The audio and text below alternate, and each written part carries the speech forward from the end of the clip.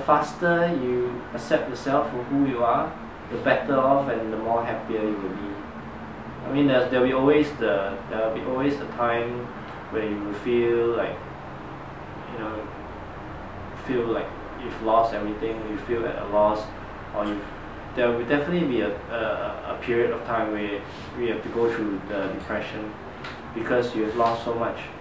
But you just have to overcome the depression, the depressive state, and just accept yourself for who you are, to love yourself once again, and the faster you do that, the happier you will be.